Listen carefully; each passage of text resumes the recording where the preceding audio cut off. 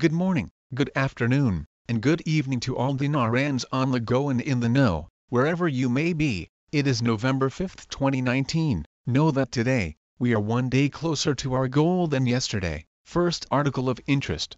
The New York Times. Iraq is rising against the hateful Iranian occupation. May 11, 2019, 11:19 a.m. Baghdad News. The New York Times for the first time described the large-scale Iraqi demonstrations as being against the obnoxious Iranian occupation. To dominate the joints of the Iraqi state, she revealed that the Iraqi army rejects a request to storm the building of the Turkish restaurant for fear of bloodshed. In detail, the paper says the protests began quietly a month or so ago with sporadic protests. It expanded steadily until last week as more than 200,000 Iraqis marched in Baghdad in the largest demonstration in Iraq modern history, protesting against the Iraqi government and a foreign occupier, this time Iran, not America. The protesters have directed their anger against Iran, which they now see as having considerable influence inside their country, and are screaming against Iraqi parties linked to Iran. They shout slogans "Free Baghdad, Free Iran" by land.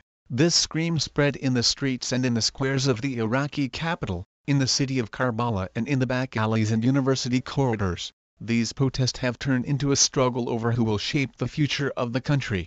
Iraq, along with Lebanon, is a country dominated by Iran and is part of a growing revolt against Iran that is trying to demonstrate its power throughout the Middle East. The revolution is not anti-American, it is anti-Iran, anti-religious, anti-politics, says Saad Iskandar, the former head of Iraq National Archives. He adds that the protesters are tired of corruption and militias linked to Iran, some of which have developed into a huge mafia. This is more than that. Revolution has a social dimension. A conflict between generations. While Iran is the direct target of protesters' anger, the battle is even greater. It is a conflict between Iraqi youth and an older and more cautious generation, and between a political elite and a rising regiment that refuses to lead them. It is, above all, a conflict between those who have benefited immensely since the U.S. invasion that toppled Saddam Hussein, and those who struggle to get crumbs and angrily monitor the distribution of political parties with ties to Iran, positions, jobs and rewards to those close to them. The system, which was implemented after the 2003 invasion, despite being drafted by Iraqis and empowered by Americans, has devoted a system to dividing political power along religious and ethnic lines. Iran has taken advantage of that framework, using it to reflect it in Iraqi politics. As the United States withdrew from Iraq after 2009, Iranian-linked parties expanded their networks within the government. In 2014, Iran took advantage of the war on ISIS, helped form militias to fight ISIS, and by 2018 it became so powerful that Iran political parties became dominant in the government. It was Iranian General Qasem Soleimani, head of the Quds Force, who brokered the deal that created the current government, the paper said. At the same time, at the grassroots level and among the country youth, there was a growing feeling that Iran was benefiting and expanding at the expense of Iraq, becoming part of the political background of the protests. All our budget goes to Iran to support the IRGC, said Ali Jassim, a construction worker. All ministries and civilian facilities in Iraq run by Iran. We want to get rid of this government. We want the return of our country. Our parents were telling us to shut up. The walls have ears, said Mohammed Alamin, a second-year medical student who worked at a first aid center. But now we have the internet, we have traveled, we can see what the world looks like. We want a different life. We want to be like other countries. We want our rights. Demonstrators' demands to get rid of corruption, put an end to political parties, and create a presidential rather than a parliamentary system seem reasonable at the same time and almost impossible to achieve.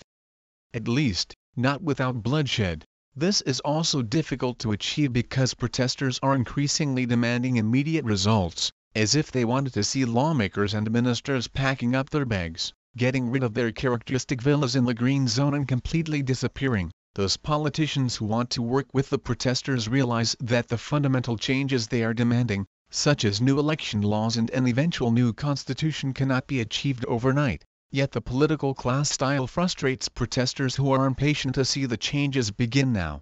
Iraqi President Barham Salih is trying to take steps in this direction by introducing legislation that would eliminate the current system of party lists and allow voters to vote for individual candidates.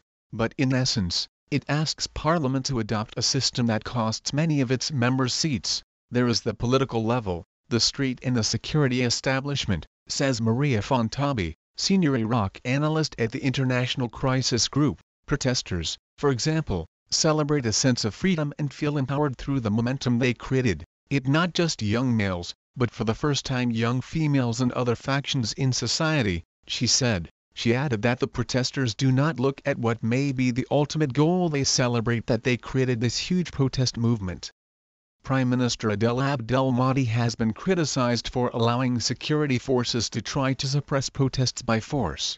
During the first week of October, about 150 protesters were killed, most of them shot, and about 5,500 people were injured, including more than 1,000 members of the security forces, according to a government investigation. This error attracted tens of thousands of people to the protests. Rallies in the range of 20,000 to 25,000 have exploded across the country to nearly 200,000 in the capital. Violence erupted again on Monday, when security forces opened fire on demonstrators as they sought to cross the Al-Ahrar Bridge in Baghdad, killing at least 5 people. Steps swallowed by corruption. The Prime Minister, despite much criticism, has taken steps to improve the lives of Iraqis, expand and supply electricity, improve relations with Iraqi Kurds and remove the walls that have divided Baghdad, but he is still a weak leader who owes his position to a political agreement drafted by Iran.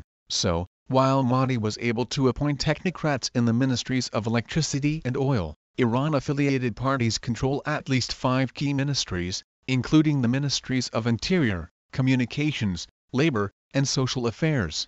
Corruption is now endemic, and it exists even in those ministries that are seen as well managed. I graduated in engineering, but when I applied for a job at the oil ministry, they asked for $7,500, said 30-year-old Mohammed Fadl.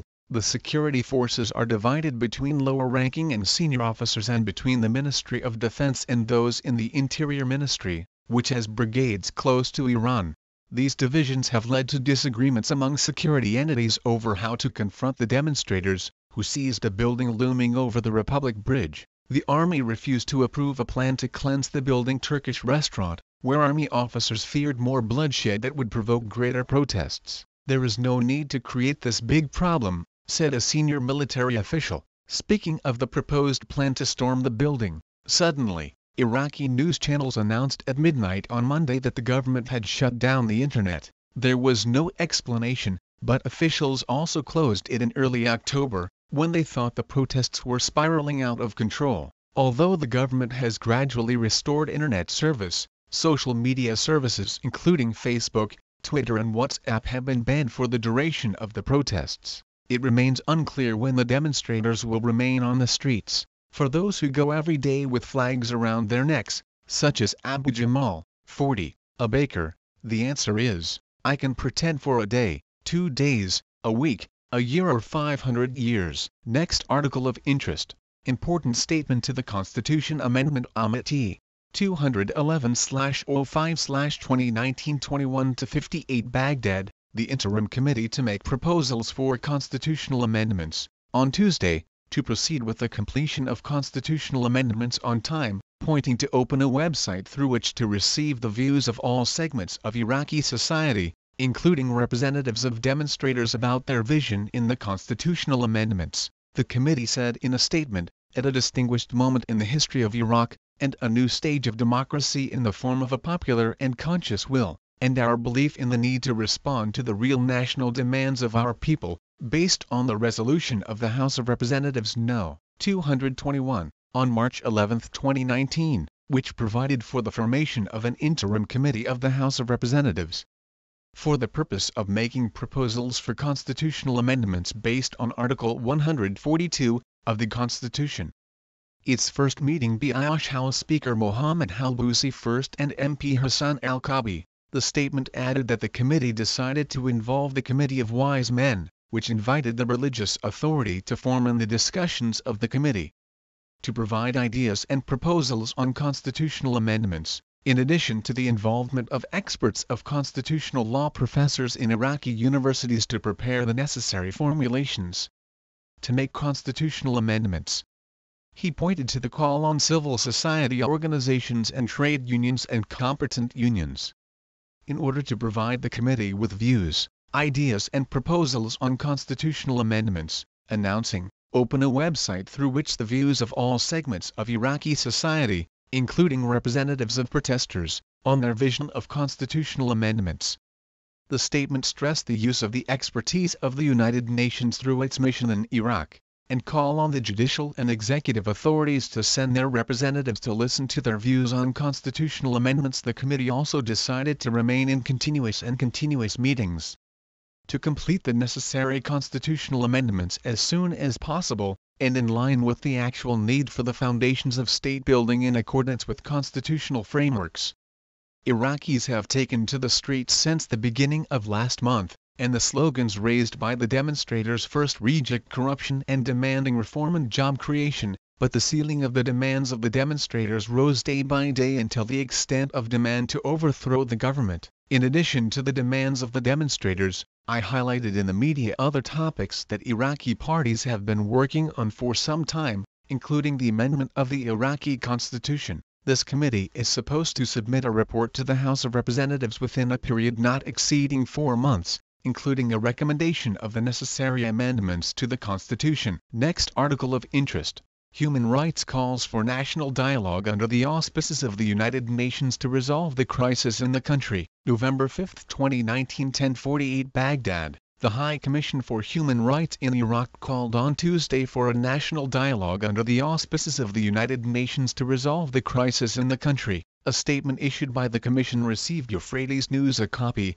that while stressing the High Commission for Human Rights to ensure freedom of opinion and expression and demonstration and peaceful assembly and unification of legitimate demands in order to promote human rights, it calls on all parties to inject blood and begin a national dialogue under the auspices of the United Nations. United States. The Commission called on the demonstrators to maintain the momentum of the demonstrations in places that do not affect the functioning of public facilities and not to disrupt them in order to enhance the provision of services to citizens and ensure their rights, which was one of the basic demands of the demonstrators, and monitor the government's response to these demands and constructive cooperation between security forces and demonstrators to protect public and private property. Next article of interest.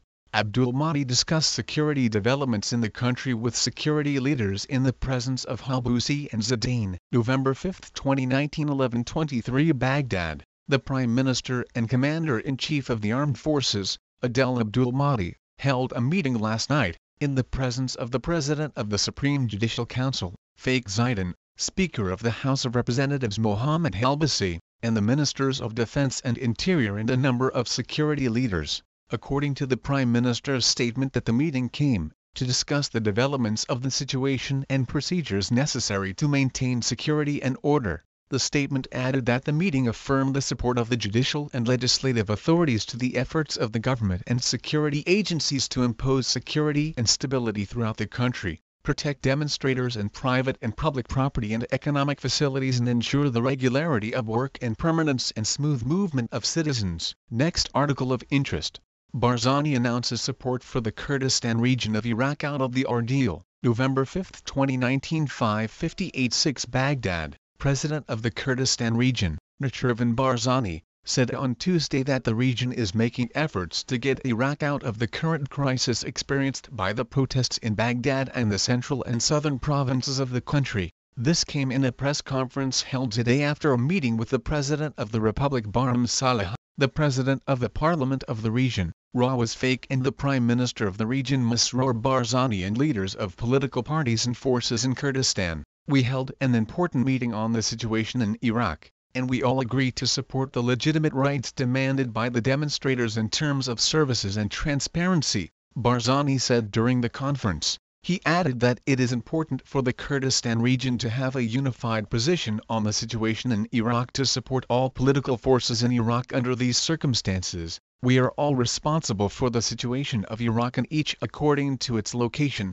the reform steps initiated by the Iraqi government, and we call for their speedy implementation. Next article of interest. Cabinet meets with conservatives to discuss protesters' demands. November 5, 2019, 11:49 Baghdad. The government will hold a meeting with the governors to discuss the demands of the demonstrators, a government source said Tuesday. The source told Euphrates News that the Council of Ministers will hold its meeting on Tuesday, in the presence of governors, noting that the meeting will be held at 1 o'clock in the afternoon. The source added that the meeting comes to discuss the discussion of the demands of the provinces in order to vote. Next article of interest. Committee on Constitutional Amendments begins its first meeting in the House of Representatives. November 5, 2019, 11:38 Baghdad. The Committee on Constitutional Amendments held a meeting in the House of Representatives on Tuesday. A parliamentary source told Euphrates News that the Committee on Constitutional Amendments began its first meeting in the Parliament building this morning. The House of Representatives voted on a committee for constitutional amendments after the demonstrations that began early last month, which included the change of the Constitution. Next article of interest. The Foreign Minister and the UN representative discussed the government measures to meet the demands of the demonstrators. November 5, 2019, 2:19 p.m. Baghdad. Al-Ghad Press. Foreign Minister Mohammed Ali Al-Hakim met on Monday with UN Secretary-General Kofi Annan representative in Iraq, Jenin Blanchard. The meeting reviewed the overall security, political, and UN support to Iraq and the government actions to meet the demands of the demonstrators, the ministry said in a press release. The foreign minister stressed the importance of the United Nations to play a role in supporting and assisting Iraq in various aspects, humanitarian, security, political, and service, and appreciated the efforts made by the United Nations in the context of supporting Iraq, and to achieve stability in it. More articles of interest to come. Don't forget to hit that like subscribe button and check out the CEP Currency Exchange Planner. The link is in the description panel. Make sure to tell them the Dinarian sent you so you get the extra pre-negotiated discount as my subscriber. I encourage you, knowledge is power, stay informed and stay alert. Over and out for now. The Dinarian.